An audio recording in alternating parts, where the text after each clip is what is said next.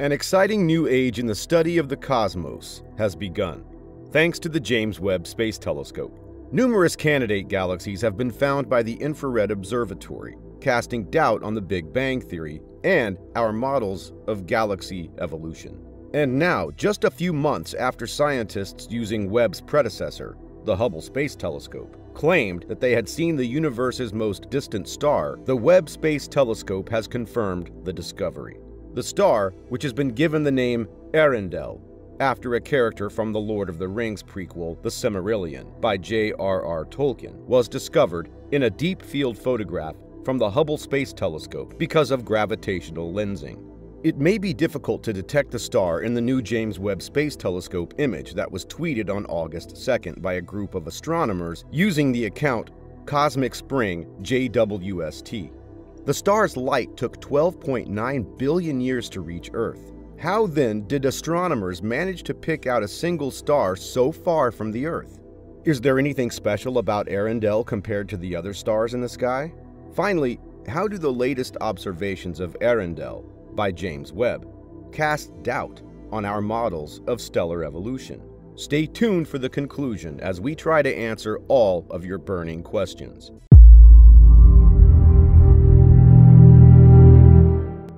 To date, the Hubble Space Telescope has detected the light of the furthest individual star, which formed a billion years after the Big Bang, and is therefore the oldest star ever observed. This finding significantly predates Hubble's 2018 discovery of the previous single-star record holder. About 4 billion years ago, or 30% of the age of the universe now, a moment astronomers call redshift 1.5, that star was born. As the cosmos expands, the light from distant objects is stretched or shifted to longer, redder wavelengths as it travels toward us. At redshift 6.2, when the universe was only 7% of its present age, the light from the newly discovered star has taken 12.9 billion years to reach the Earth. Star clusters inside of early galaxies are the tiniest objects ever seen at such a great distance. Since it was so far beyond the previous most distant, highest redshift star, we almost didn't believe it at first, said Brian Welch, an astronomer from Johns Hopkins University in Baltimore, and the lead author of the study describing the finding, which appeared on March 30th in the journal Nature. Hubble data from the RELIX Reionization Lensing Cluster Survey program at the Space Telescope Science Institute, directed by co-author Dan Coe, led to the discovery. When viewed from such great distances, entire galaxies normally look like little smudges, as stated by Welch. This is because the light from millions of stars blends together. Our observation of the host galaxy for this star revealed that it was enlarged and twisted into a long crescent shape by gravitational lensing. We dubbed this shape the sunrise arc. Welch studied the galaxy in depth, and one of its features turned out to be a greatly enlarged star he named Earendel, which literally translates to dawn star in Old English. The finding shows promise for illuminating a previously unexplored time period of primordial star formation. Because Earendel was around such a long time ago, perhaps it did not. Welch argued that the stars in our galaxy are made of the same raw ingredients as the Earth. Learning about Earendel will provide us insight into a period of cosmic history that predates all we currently understand. It's almost as if we've been reading a fascinating novel, only that instead of starting with the Welch remarked, this is the second chapter, and we finally get to see where it all began. Scientists say Earendel is at least 50 times the size of the Sun, mass of the Sun, and emit light comparable to that of the brightest and most massive stars in the universe. The galaxy cluster WHL 0137-08 lies between us and the star Earendel, and it was through its gravitational lensing that Hubble was able to make the discovery. The massive cluster acted like a magnifying glass, increasing the star's brightness by a factor of 1,000 to 40,000.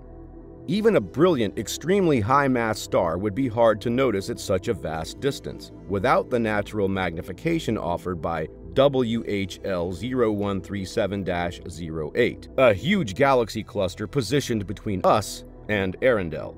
A powerful natural magnifying glass, the galaxy cluster's bulk bends and greatly amplifies light from distant objects behind it. This uncommon alignment with the cluster of galaxies acts as a magnifying glass, making it appear as though the star Earendel is sitting on top of, or very close to, a rip in the fabric of space. This ripple, known as a caustic in optics, delivers maximum magnification and brightness.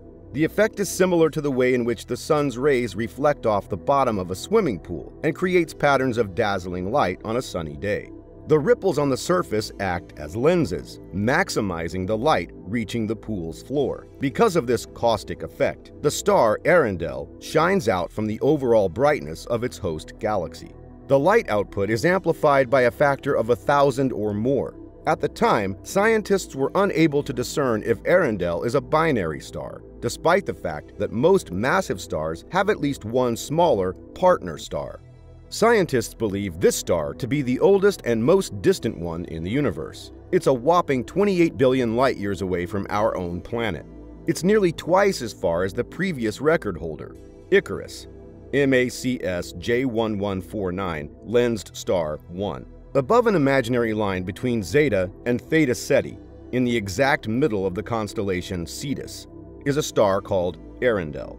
The star's apparent magnitude of 27.2 makes it invisible to even the greatest amateur telescopes. Because gravitational lensing warps its light into the shape of a lengthy crescent, the host galaxy of Earendel, classified as WHL0137-ZD1, has earned the nickname Sunrise Arc.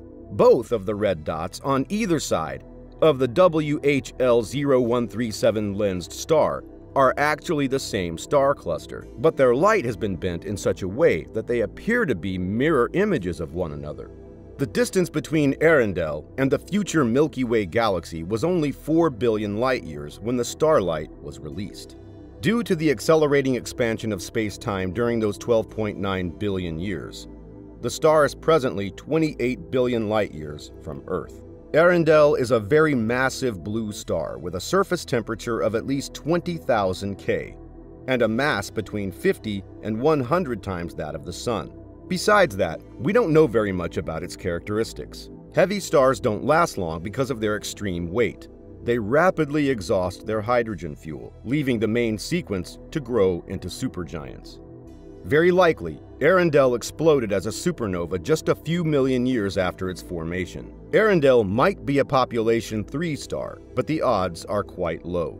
Theoretical population 3 stars are a class of massive, hot, and bright stars thought to have formed in the early universe. Almost no metals were present in these stellar objects. Primordial hydrogen and helium made up nearly all of their makeup. They may have been the first to produce elements heavier than hydrogen, which are necessary for planets to form. Due to Hubble's narrow wavelength range, very little is known about this distant star. Therefore, astronomers have employed the James Webb Space Telescope to delve deeper into Earendel's characteristics. Dr. Brian Welch of Johns Hopkins University led this investigation. In their paper, the researchers analyzed recent pictures of Earendel, taken using Webb's NIRCam camera. These photos span in wavelength from 0.8 to 5 microns. Earendel was studied using 8 different Webb filters, each with an exposure length of more than half an hour. Important details are highlighted by recent observations made with the James Webb Space Telescope.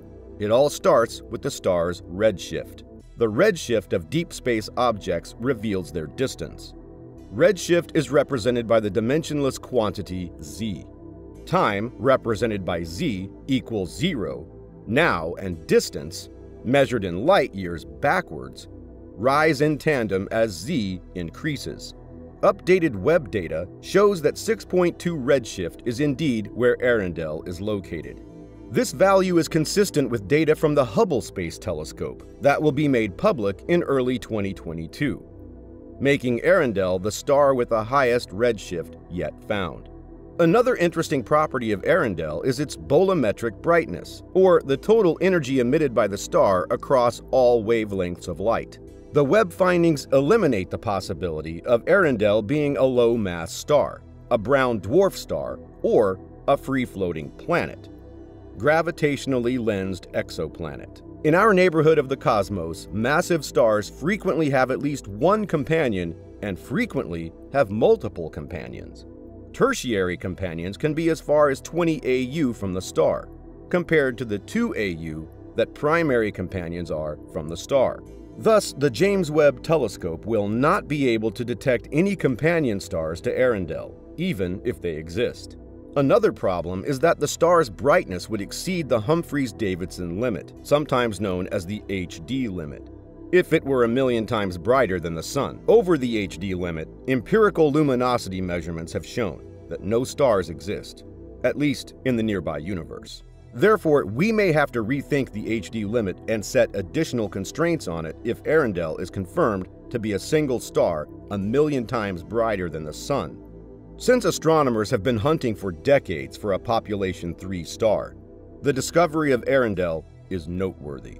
Earendel, according to astronomers, will maintain its bright glow for a very long time. In December of 2022, the James Webb Space Telescope is scheduled to make its next Earendel observation. A reliable measurement of Earendel's luminosity and surface temperature would help determine its star type and age. Astronomers also anticipate that the Sunrise Arc galaxy will be devoid of heavy metals that arise in succeeding generations of stars. As a result, it's likely that Earendel is a massively unique star that's low on metals. Understanding how the universe first formed and where the earliest stars and galaxies came from is widely regarded as astronomy's holy grail. Finding the early stars would confirm the Big Bang Theory's predictions and improve our understanding of star formation. Finding them would also be like discovering our own roots. More information on its spectrum will have to wait. Soon, astronomers may have a better idea of what this new record holder is all about, thanks to the JWST's ability to see finer features than the Hubble Space Telescope. The light of Earendel has traveled far and is now completely spent. No matter what it has to say, we're sure it's worth the wait. Thank you for watching this video until the end. If you liked this video, then like and subscribe to our channel. We have another very interesting video ready for you. Click on the video on your screen. Then we'll take you on another mind-blowing space adventure.